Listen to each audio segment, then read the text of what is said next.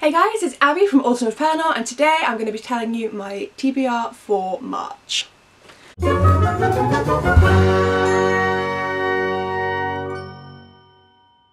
So I don't know about any readathons yet in March, and I'm just going to do what I did in February, which is kind of do my thing, read as I go, and put in stuff for TBRs as I go. We'll see how it ends up.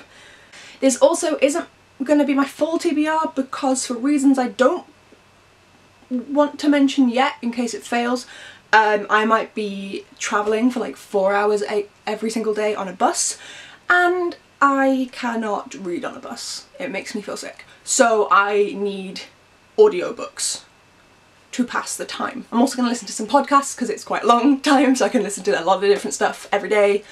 That's not every day, 5 days a week. But yes, so straight off, leave me some of your favourite audiobooks down below because I need them. I need them for March, for something to do these 4 hours every day.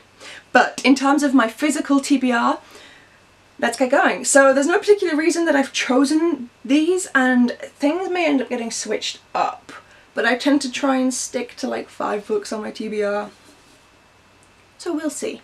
First up, I will mention my BookTube-a-thon, my BookTube rereadathon book. So the pick for this month is to read a book either written or set before the year you were born.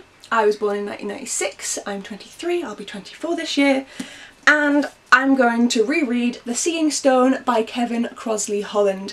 I loved this book when I read it. It's an Arthurian story, so it's set a while ago. My voice is going, I'm sorry.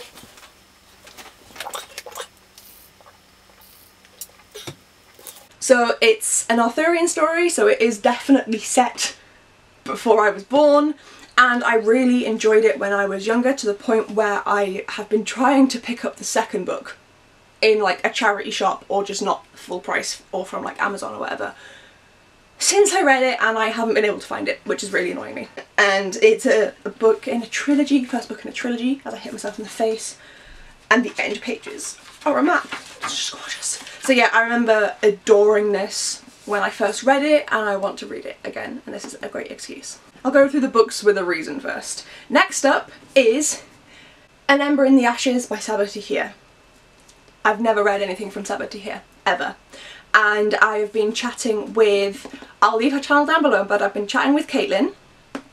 She is an author, she's not yet published. I think she's going to be published soon, something like that. But I've been chatting with her a lot, and we're both going to be reading An Ember in the Ashes this month. It's going to be my first ever buddy read, and it's kind of come about spontaneously, so I'm really excited. So I do this all the time. I remember the second book in that I haven't said what the book's about. So I haven't read this in a while, so I'm checking. It is just like the beginning of the story of Arthur. So his father's friend Merlin gives him a shiny stone, and he sees like stories of his namesake, King Arthur, and oh, it's 100 short chapters. Oh, that's interesting. I haven't read this in years, to the point where it's got dust on it. Oh, okay, so the Arthur that we follow has like a seeing stone where he looks into the past at his namesake. Interesting. Interesting. An Ember in the Ashes. It's fantasy, I know this much. Our main character is going to go undercover as a slave at the Empire's greatest military academy. And so she's going to learn to fight like a badass and then try and bring down the Empire, I assume. This is all I know. I follow Sabaa Tahir on like everything, and she's awesome and funny, but I've managed to avoid too much spoilering for this book, which is good.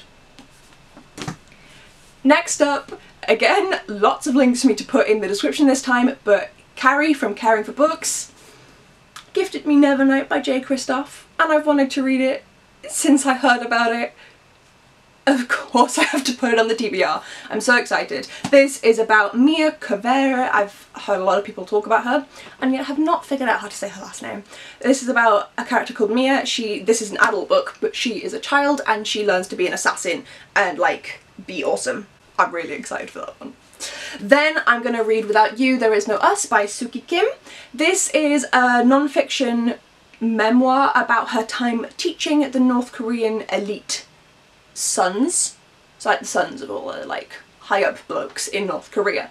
And I think this will be incredibly interesting because she's got a Westerner's point of view.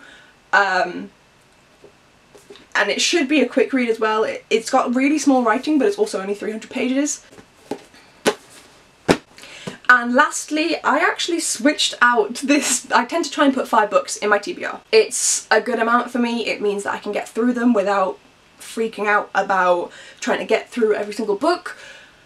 And then it also lets me pick up other books or like not be mad if I don't read them all. It's just a nice middle amount. And so I actually swapped out. I was going to read Caraval by Stephanie Garber, just because I'm massively behind and I need to read it and it's on my shelves.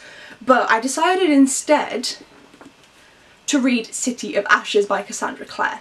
So I read City of Bones, what, like almost 2 years ago at this point, and I own the entire Mortal Instruments series, the entire Dark Artifices series, and the entire, what is it? What's the other one? I always forget this one. Infernal Devices series. So I own all of the clockworky ones, all of the city ones, and all of the like Lady Queen ones. And I read City of Bones.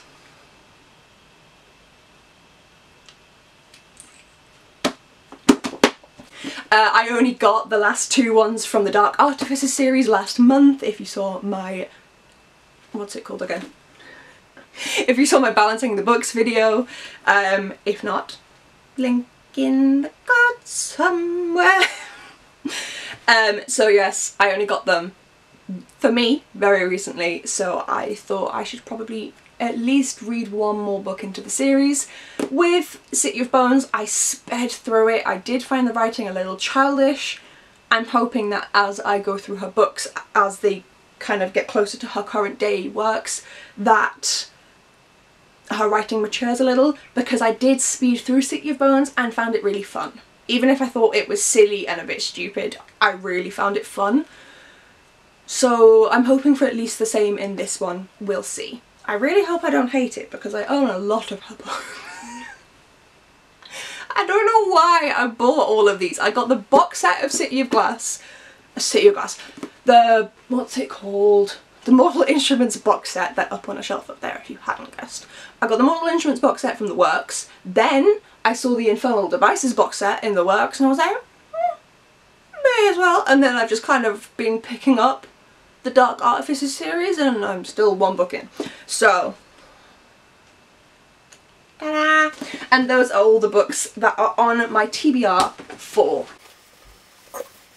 March. In the comments down below, put some sort of emoticon down there if you don't want to comment any words, but if you do want to comment some words, let me know whether you think that Cassandra Clare's writing matures. Let me know audiobooks that I should pick up because I need them, and let me know what you think of the books I'm going to be reading. Tell me whether you've read them, whether you think they sound interesting, just let me know. If you want to see some more from me, my subscribe button is always down below, as well as all the links in the description. Definitely a place you should check out because I'm obviously linking a lot of people down there in this video. And if you want to see some more from me, then I'll see you in the next video. Thank you so much for watching. Bye!